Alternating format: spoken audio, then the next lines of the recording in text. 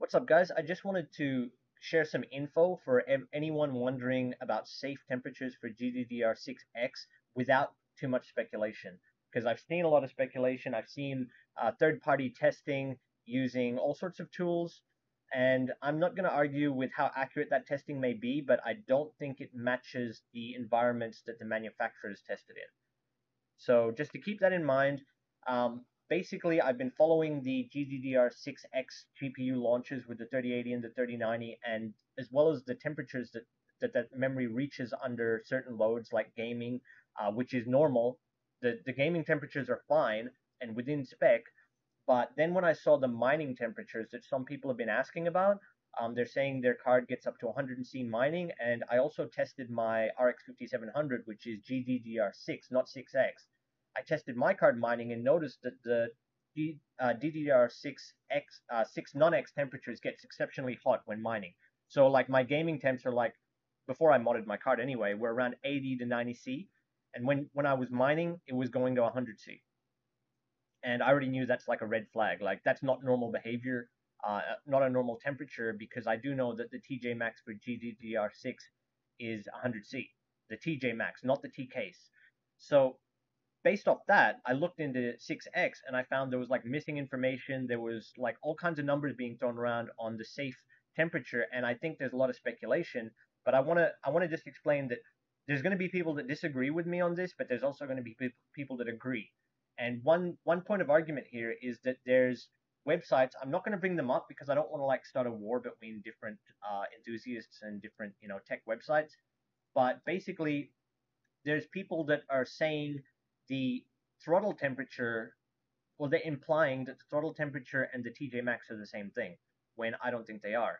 I think the throttle temperature is something that may have been set on the not the manufacturer's end, but the end user, the purchaser, whoever's using the memory, not necessarily Micron, but set elsewhere, set by a third party. I think the throttle temp is something that's kind of to prevent immediate damage rather than degradation temperature. So I believe the TJ max is a degradation temperature where your memory is being damaged, and then the throttle temp might be the upper limit where the memory will try to slow itself down to prevent immediate damage. So if you can understand that, there would be three temperatures that are important.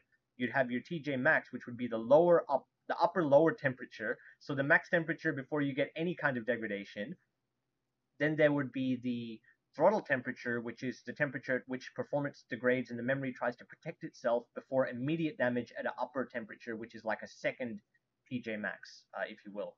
So if you can imagine there's like an upper and a lower TJ max, I think the throttle temperature is in between there. And the way that I can kind of support my opinion is, I can't show it here, but I know there's people that have seen this. Originally on the Micron GDDR6X website, they had two values under operating temperature. They had 0 to 95 C, and then they had like minus 40 to 110 C, and that's since been removed. So I think they removed that because they wanted to try and remove any points of contention, like of argument for reliability issues. And they don't want to be liable if people are running out of spec and then they're saying it's within something that Micron officially listed. And that's my own theory, because I did check this website and I know for a fact it had minus 40 and 110C listed as a separate value range other than 0 to 95C, which is a T-case temp. But I also know from my own GDDR6 testing that 0 to 95C is what they have been using since GDDR5, 5X, and into 6. And the reason I believe they're using the same temperature for GDDR is the material and the basic construction is roughly the same. So unless they develop some new material to create these chips, the GDDR6, however they develop them, I'm not an engineer to go into the technical side, but I'm not aware of any special engineering feat where the temperature can now go up to 120 C.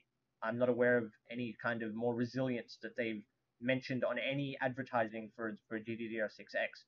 Only more throughput and obviously higher temps with the higher speeds. Okay? But here's where I can get into some things where tech sites are maybe confusing people, is that they've got this 110C thing. Part of it is maybe from the original listing that they had on the Micron website. Another part is that there is a throttle temperature where the memory slows down around 110C. So it kind of like might back up that claim that 110C is the TJ max. But I think you can get degradation at 100C. And the GPUs haven't been out long enough for anyone to really prove otherwise. Even GDDR6 with the RTX 20 series and with RX 5700 series has not been out for 3 years or longer to really prove if early failures might be a thing, early memory failures. I have seen like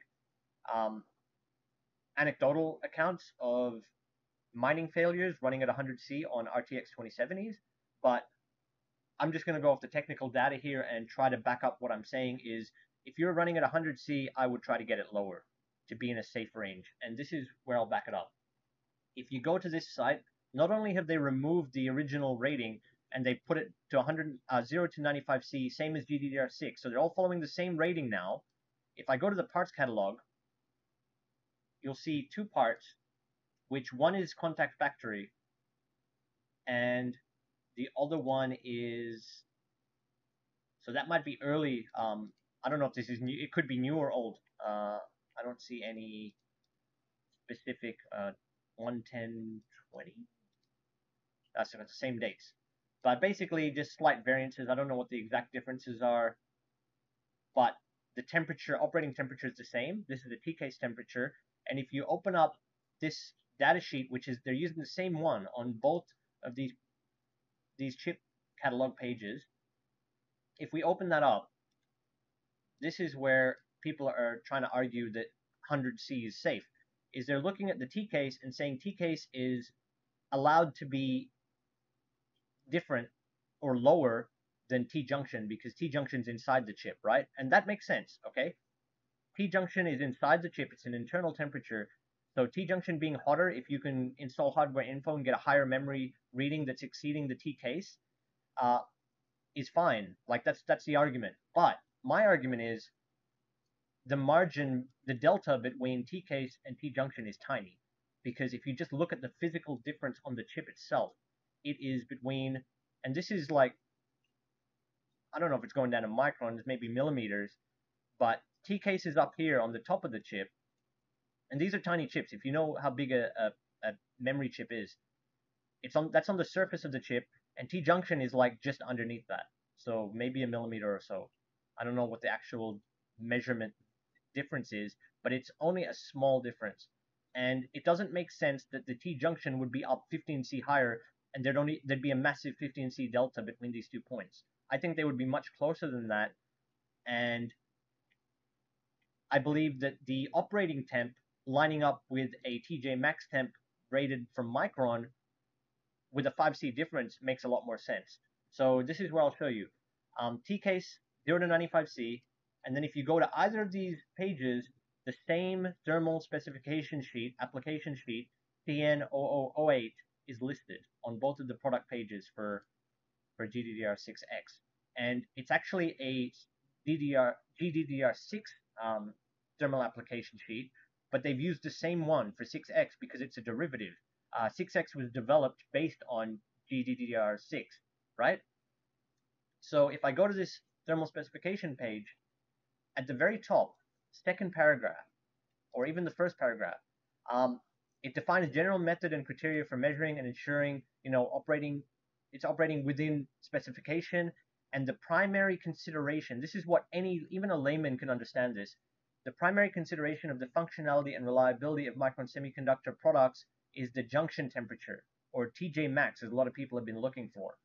Table 2, page 3, which I can click on, shows an overview of junction temperature limits based on product families. Now, product families is important because a lot of the uncertainty with 6X is that there's no official documentation from Micron, but we do have enough deductive reasoning, like using deductive reasoning, that if the 6X product catalog pages are linking to TN008 for thermal application, that it follows the same thermal application because it's linked on the 6X page, okay? You don't need to be a genius. Just deductive reasoning, guys. So if we go to this TN008 page, it says, based on product families, and it is essential that each device operates below the defined junction temperature, so under the junction temperature for proper functionality and long-term reliability of the device. Okay, and if I click on table 2, there's a family here called GDDR, and it's got 5, 5X, and 6 that all seem to use the same, manufacturing tolerance, like temperature tolerance range. They're all using 100C, whether it be commercial or industrial. So maybe industrial would be mining or something else. I don't know what else is using GDDR.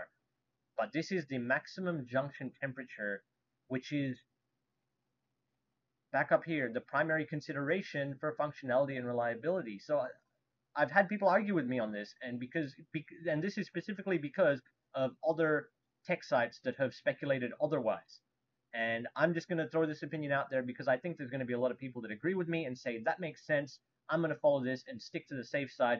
If you want your card to last past the warranty period as long as possible, I would avoid exceeding 100C. Even if 6X is not listed here, it's in the same family and it's linked on the 6X page. Like that's the big note to take here, is that if they're linking this thermal application data on the 6X catalog pages, you can be fairly sure that 6X probably belongs here, and maybe they forgot to add it in, or they assume people are smart enough to realize that 6 and 6X are the same family, because it's a derivative, just like 5 and 5X are following the same.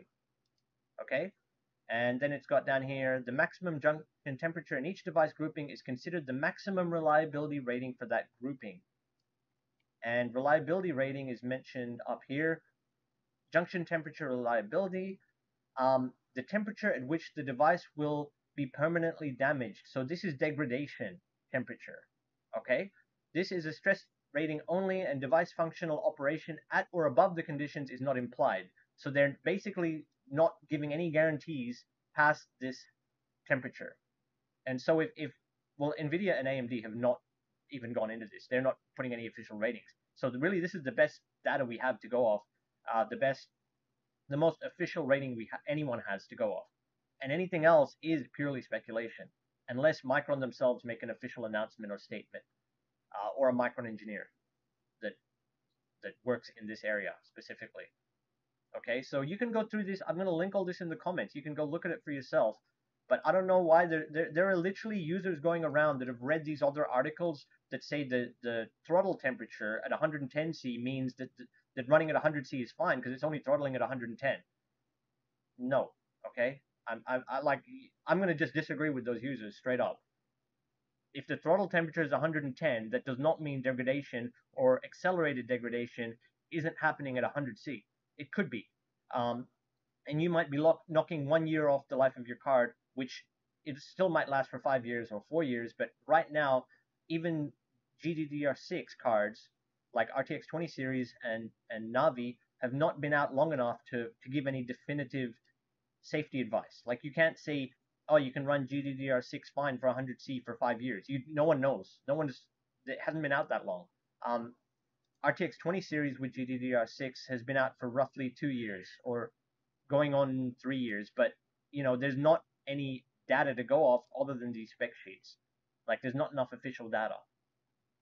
So for anyone wondering with the T case and the T junction difference, if you're gonna say that there's allowed to be a certain delta range, so it's okay to run 15C hotter on your T junction because the T case operating temp is 100 up to 95C, so you can run a hotter T junction. That's perfectly fine. Well, Micron are stating that the T junction max is 100C, so you've got only a 5C difference, 5C delta range where it's safe, possibly safe, not actually certain safe, but possibly safe above the T case temp, operating temp. Okay, so I just that's my opinion, and I think there's going to be users that disagree, that want to argue about it. Fine, you can go ahead and argue. I'm going off the documentation, and I'm running a GDDR6 card, my Navi RX 5700, and just because you can run it at 100C and it's not crashing and it seems to be stable does not mean it's good for the card. So, I mean, at the very least, all I'm trying to tell people is if you want to be on the safe side, try to get your temps down. There is a bit of warranty headroom where you might not want to void your warranty and mod the card to put on to change the thermal pads, but I think voiding warranty from changing thermal pads, there's workarounds for that, and At the very least, you could try to work on your cooling. PCB airflow over the back of the PCB might help, or adding thermal pads, which you can simply remove before any warranty claims, as long as you do it carefully, and they don't have those stickers, which I think are illegal anyway. But improving the cooling of your expensive graphics card, which is like $1,000+ or more than 1,000 for a 3080, I don't think that's too much of a stretch for someone to recommend if you want to protect your card and have it last as long as possible. Because even if you can warranty it, or you don't care if the card dies in 2 years, which I think most people would care because of the scarcity. Um, I'm just trying to help people out. I'm not doing this for my own benefit. It's just data that I've looked into, and I didn't see enough. I didn't see anyone going into this technical document and drawing any conclusions off it. They're just saying, oh, there's no specs for 6x, so who cares? We'll go off the throttle temperature, and that's the junction temperature. And yeah, I don't think they're the same thing. I think there's margin for error, and then there's maximum junction temperatures listed by the manufacturer on a thermal document. And there's only so much headroom where you could argue with that. Short of being an engineer yourself. I'm not an engineer, but short of being one, there's only so much a user could argue as an anecdotal opinion. But at least I'm going, well, here's some facts, and you can use some deductive reasoning to figure out if it's safe or not. So I wanted to share that, guys. I'll link all this stuff in the comments, and you can make of it what you will. I think it's a good recommendation. It's a safe recommendation. It's not going to hurt anyone to tell people to try to get your temps down. At the very least, it's not going to hurt anyone. In the best case scenario, it might save a few people from early failures in a few years' time, or sooner. So I would not consider running between 100 and 110C as a safe range just because it's throttling at 110. For me, that's not the same thing. So anyway, hope this video clears some stuff up and at least gives you some footing to form your own opinions